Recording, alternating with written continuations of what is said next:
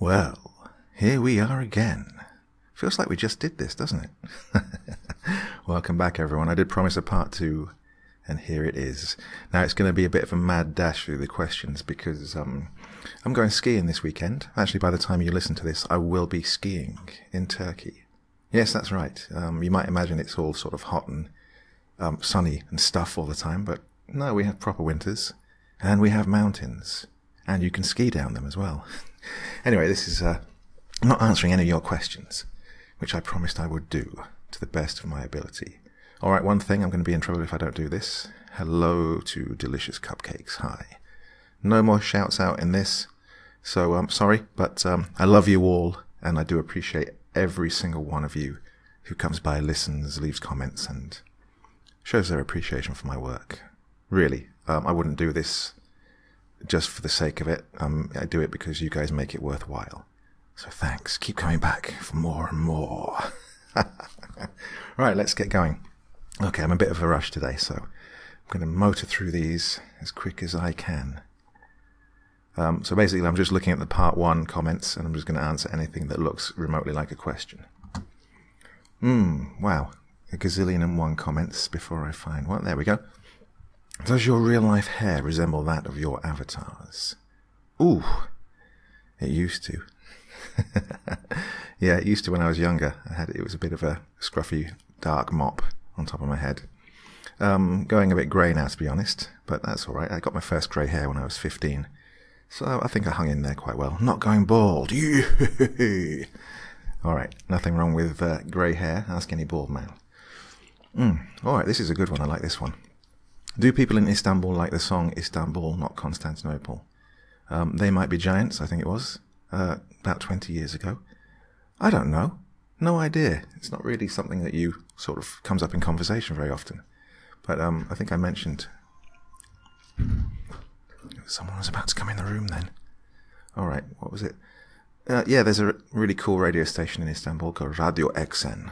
They play it occasionally. I guess they wouldn't play it if no one liked it. So, there's your answer. Ooh, no, not... Look at this, okay. Wow. Lots. Come on, there must be another question here somewhere. I'm sure there are millions of questions. Wow.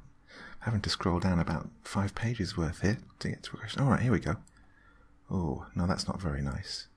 Okay, I'm not doing that. That's not actually a question. That's just something a bit rude. Still, I'm sure there were loads of questions here. Where are they all? Oh, look at this one. Dead or alive?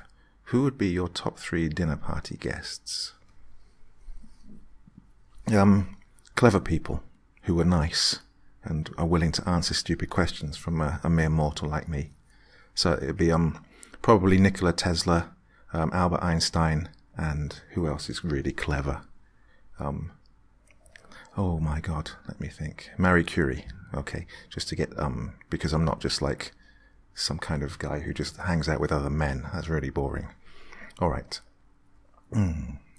Somebody upset that I didn't answer how old I was. Tough. Still not answering. Mid-40s? No, that's not about me.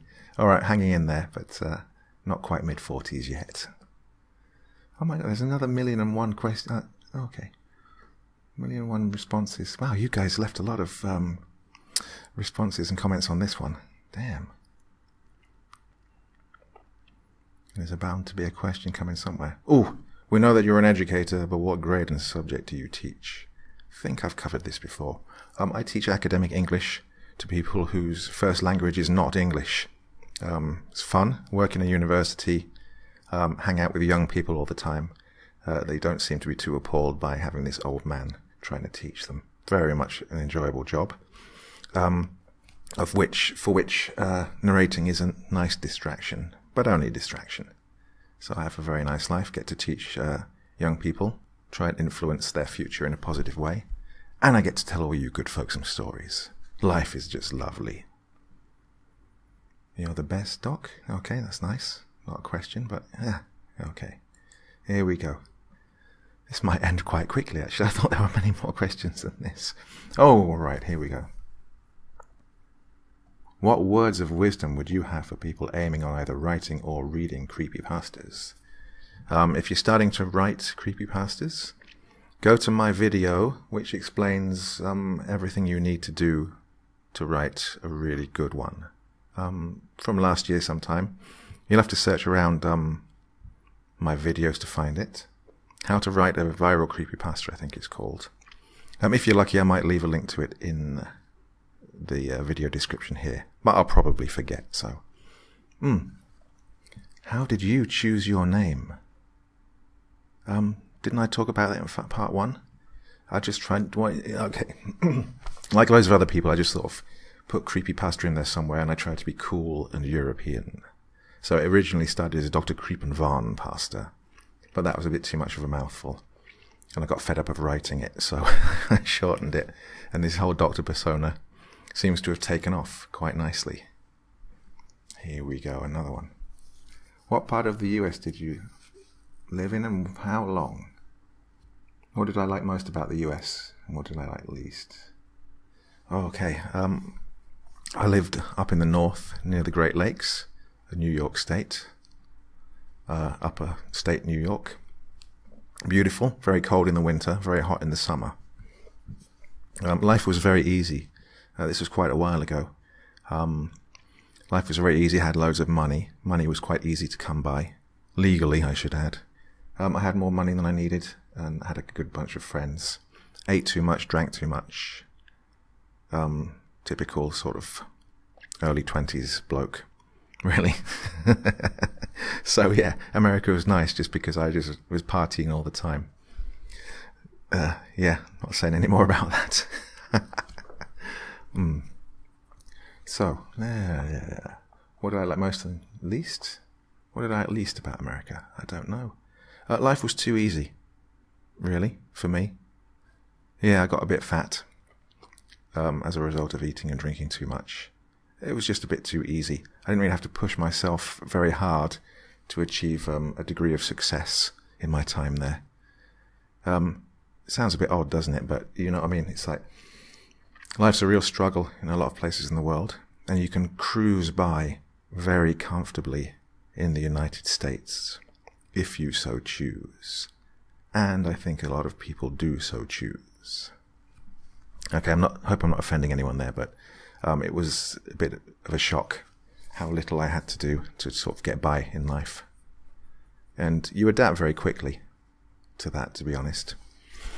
Alright, anyway, I'm not going to go into that in any more detail, because I don't know, I'm not making any sense to myself, never mind to you. Ooh, I like this one. What is the story that grabbed your eye the most that you haven't brought to light just yet? I've just been sent one by an author, and bloody brilliant. It's a ghost story that isn't a ghost story, and I'm continuing not to make any sense at all today, aren't I? So it's on the face of it, it's a pretty traditional haunted house ghost story, but it isn't at all. That's going to come up in about a week and a half. I've got a couple of other narrators doing some guest spots on that, so. And when you involve other people, it always takes a bit longer to get together. But it's going to be really good. Since I opened my subreddit, Dr. Creepen's Vault, link to it on my channel page if you're interested in submitting a story, I've, got to work with some really, really fantastic authors. If you haven't listened to Ellie and Elmer, a story I did a week or two ago, just stop listening to this garbage and go and find that. Okay, that's an example of something that's just coming up by trying to form relationships between me, the narrator, and the authors by giving them a chance to share their stories. And that's the most satisfying thing, when someone says, hey, I like your style, I would love you personally to read this story. And it's starting to happen now, and there's a few people whose work is just bloody brilliant. And you think, well, you've got a future in this, you've really got a future. And I'm going to be lucky to say that I got to read your stories before you were famous. And yeah, another one of those coming up very soon. Okay. The previous Q&A descended into a bit of a chaos thanks to one particular young man who continually left nasty comments. Let me get past that section of it. There we go, gone. Okay, I wish him all the best. Troubled young man. Don't know what his problem was. Okay, anyway, on to the next question. Do you enjoy karaoke? No, I don't. I haven't got a particularly good singing voice, to be honest. And it's as simple as that. All right, where were we? Do you ever play horror games, video games at all? Oh, yes. Since Resident Evil #1, I would say, I've been into the survival horror genre. Silent Hill, right the way through all of those. Just finished Resident Evil 7 last week with my son, which was nice. Well, actually, he'd give me the controller every now and again, say, here, have a go for 10 seconds. I'd fail and then he'd take it back off me, so proved a much better way of getting through the whole game as quickly as possible. All right. Is your hair the same as the picture? What the hell? Not that one again. Yeah, I've just said that, so hang on. Oh, what's this? Have you had any paranormal experiences or any other creepy experiences you feel like sharing? Good question. Me and a few other narrators might have a project in line where we all come together on one video and talk about creepy things that have actually happened to us. So I'll save my story till then if that's all right, and I will let you know if it's going to come out at any point.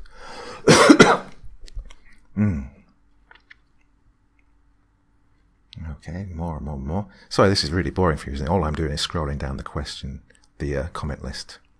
I think you're absolutely better than a certain other narrator. Thank you very much for saying. I agree. Okay.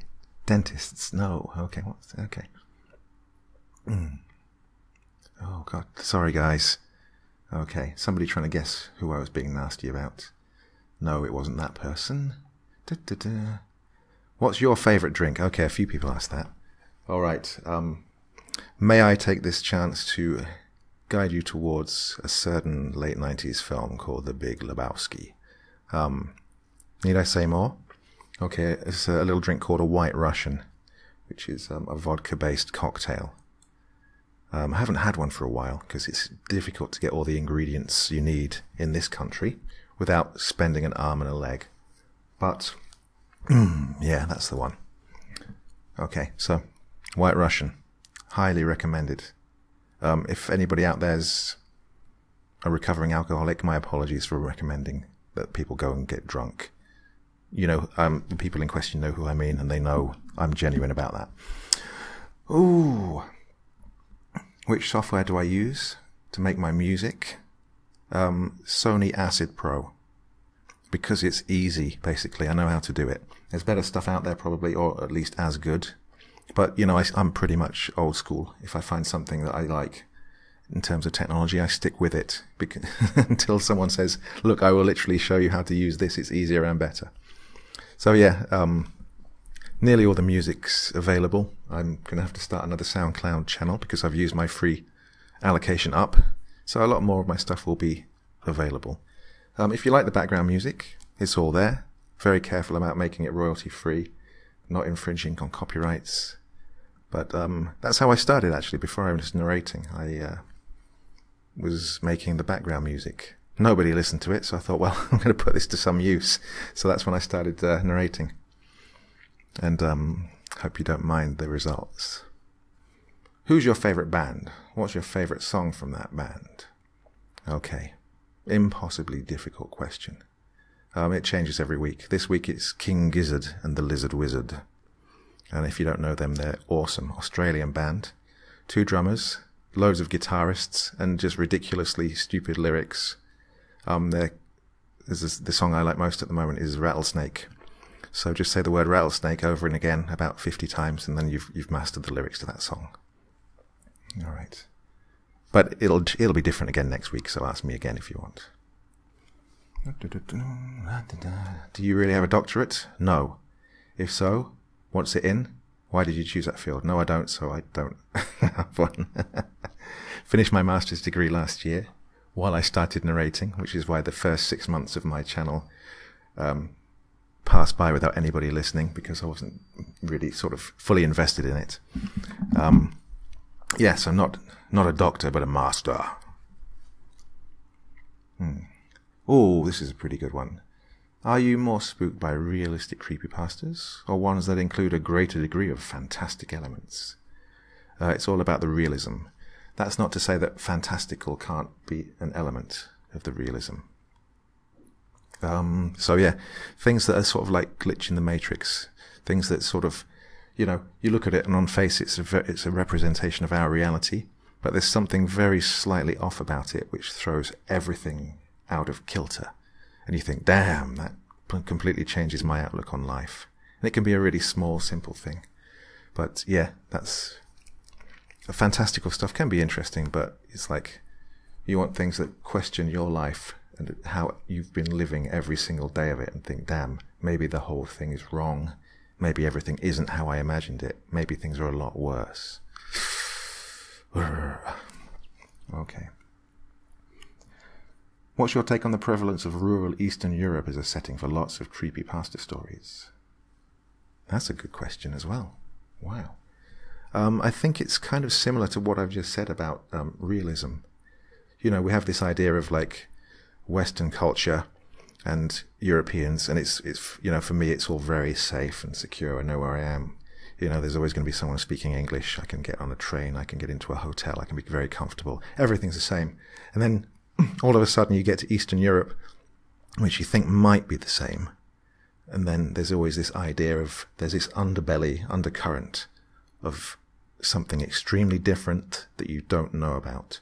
So it's that sudden slipping from feeling comfortable and being sure of yourself and your surroundings to suddenly finding yourself into a place that's radically different without realizing it.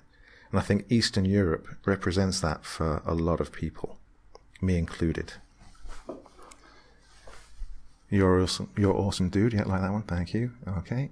Okay. I'm running out of time, to be honest, guys. This is my lunch hour, and I've got to go to a meeting this afternoon, so I'm trying to churn this out before I have to go off to a meeting. So sorry if I'm rambling, but there we go. We might be getting near the end of it at some point. If I've missed your question again, just, what the damn hell, I'm trying my best, guys. Cats. How many and what are their names? 3 cats.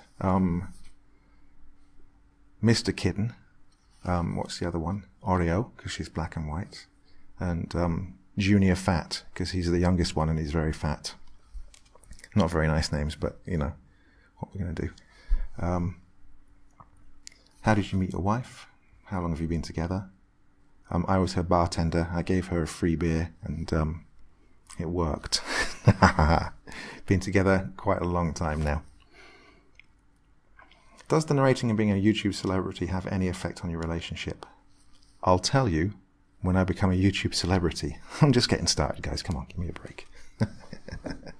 Well, like I said, I appreciate each and every person who comes by the channel. I don't think I'm a celebrity yet, but I do appreciate the fact that some of you out there like what I do. Ooh. What about authors like Dean Koontz, Stephen King, etc.? Do you have a favourite? Yeah, I was talking about my love of Stephen King in the first part. Oh, yep, there you go.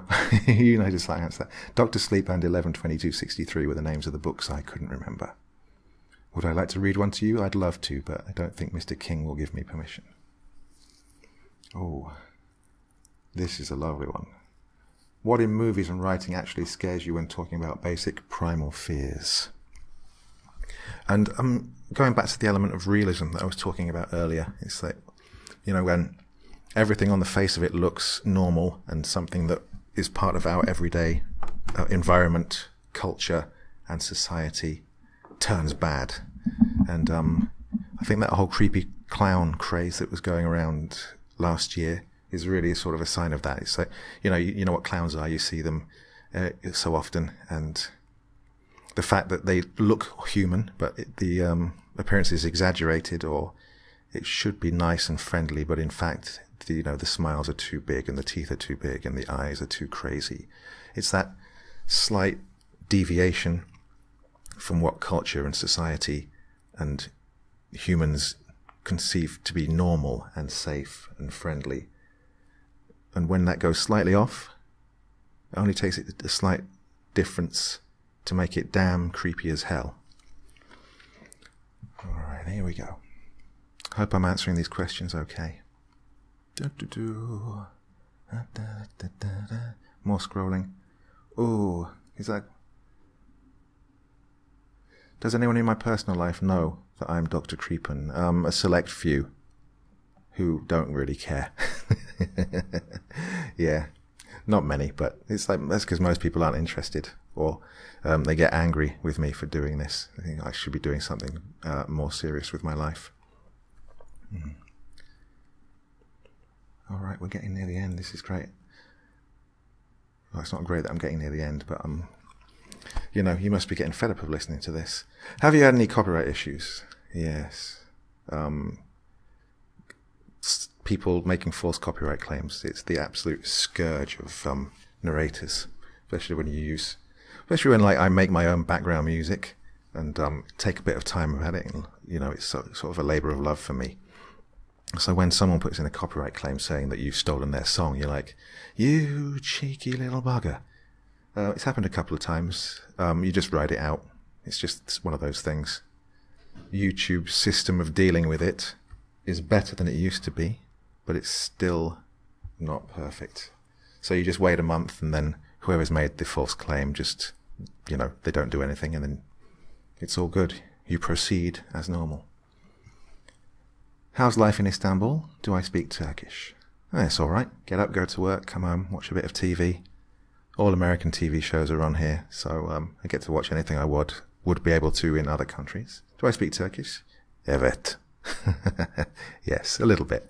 Not perfect. Should be better for the amount of time I've been here, but what are you going to do?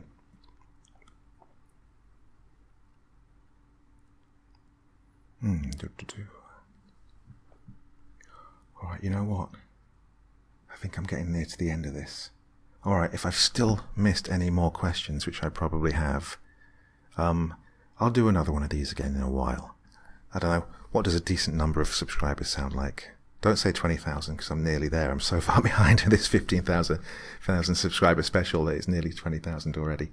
I'll be back again soon. So let me round off by saying thank you again. Love you guys. Without your support and positivity, nice comments, encouragement, I wouldn't be doing this anymore. All right. Thank you. New story coming up tomorrow, another one on Wednesday, and another one on Friday. Got some really good ones, some more collaborations. Really trying to more and more help. Okay, the voice is going. Trying to more and more help up-and-coming members of the narration community get started by giving them a guest spot on my channel. You guys always respond really well to that, and I thank you on their behalf too. I was starting out not that long ago, so it's nice to be able to sort of help other people get on the ladder towards being successful as well. So, good stories coming up. Please come back, please. All right, guys. Have a great Sunday. I'll see you all really soon. Okay, bye.